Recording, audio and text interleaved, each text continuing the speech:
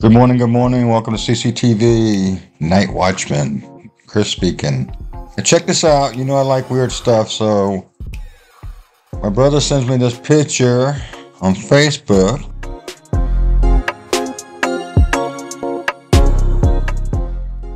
I don't think this is a moon in front of clouds.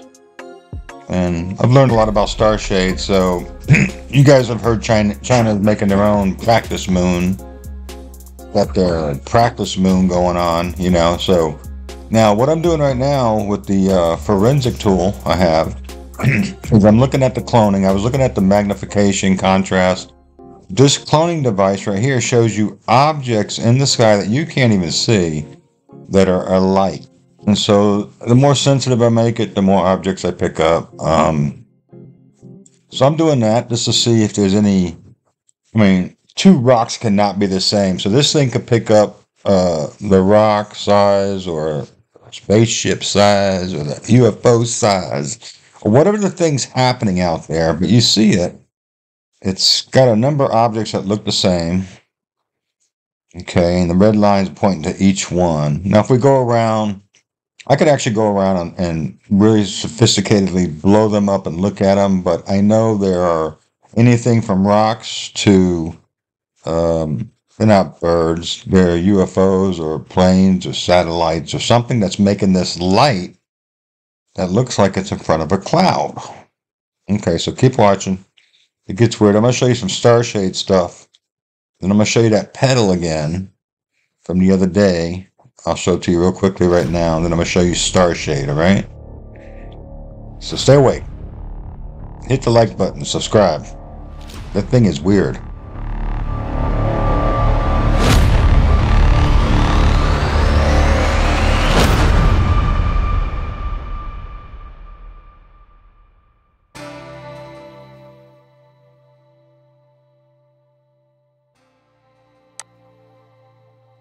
Well, first of all, we want to find the planets like Earth first. Like just even finding those Earth-like planets is $1 billion endeavor, billions of dollars endeavor. And that's so hard because an Earth is so small, so less massive, and so faint compared to our sun. It's the proverbial needle in a haystack, but worse. And we need very sophisticated space-based telescopes to be able to find these planets and to look at them and see which ones have water and which ones have signs of life on them. Yeah, the Starshade project that you're part of. Starshade, yeah. This is probably the most badass thing I've ever seen. Right. You know what's interesting? Can you describe what it is first of all? So what's amazing about Starshade is it was first conceived of in the 1960s. Imagine that, and revisited every decade until now when we think we can actually build it. And Starshade is a giant specially shaped screen. It is about, there's different versions of it, but think about 30 meters in diameter. So you're blocking out the sun. You're effectively blocking out the star.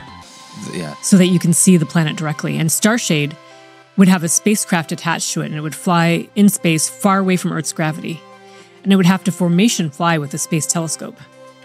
So the idea is that Starshade blocks out the starlight in a very careful way. And it has to block that starlight out so that the planet, that is 10 billion times fainter than the star, that only the planet light goes to the telescope. Yeah, so in formation, meaning the telescope flies in, you've given a presentation on this, but like it would fly like in, this is extremely high precision endeavor. Yeah, we had this analogy like asking a friend to hold up a dime 5 miles away. Yeah. Perfectly, like at the perfect line of sight with you. Yeah. And the shape of it is pretty cool. I mean, I don't know exactly what the physics of that, like what the optics are that require that shape. I can tell you. It turns out that if you block out a star, imagine blocking out a star with a circularly or a square-shaped screen. You wouldn't actually be blocking it because the star acts like a wave. The starlight can act like a wave, and it would actually bend around the edges of the screen.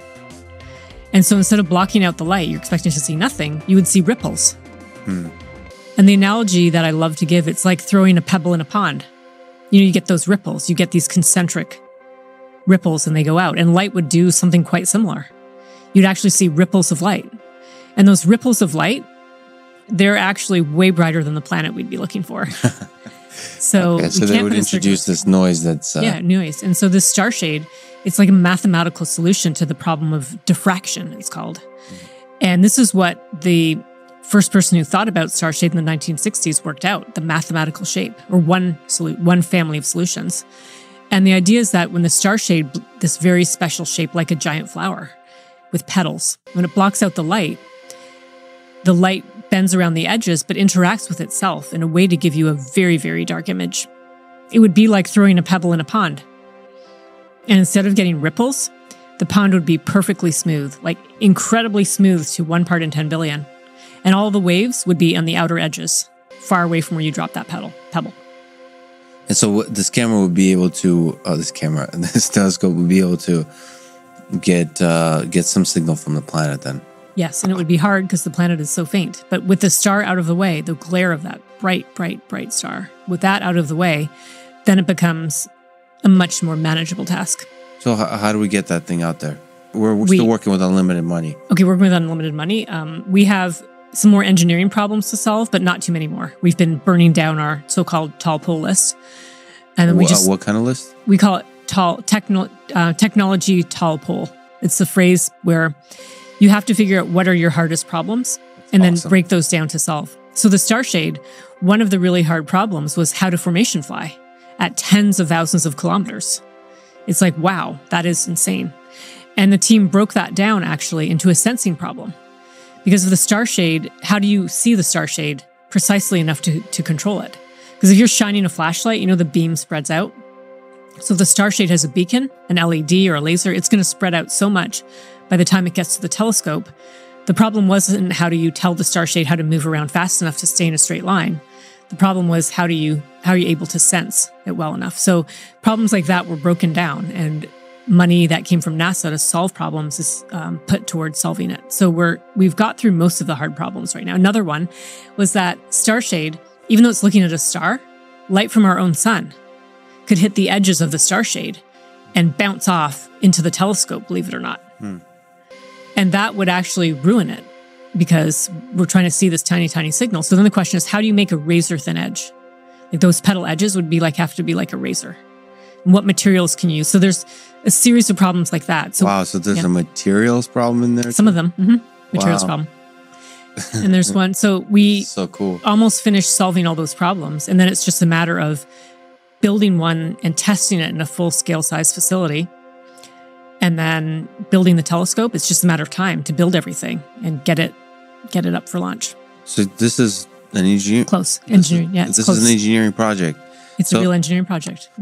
So I actually can tell you about 2 other projects that are not mine. I like to call Starshade mine because it was my project that I helped make it mainstream, where that line is constantly shifting. When I got this leadership role on Starshade, I remember telling people about it.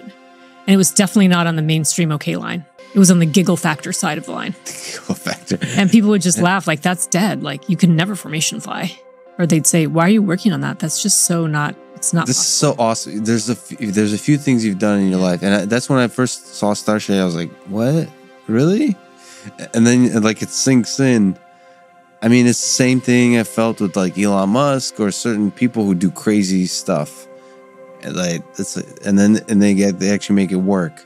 I mean, if you get Starshade information flying together, I mean, how awesome is that? If you actually make that happen, even like from the robotics perspective, even if it doesn't give us good data, that's just like a cool thing to get out there. I mean, it's really exciting. Really cool.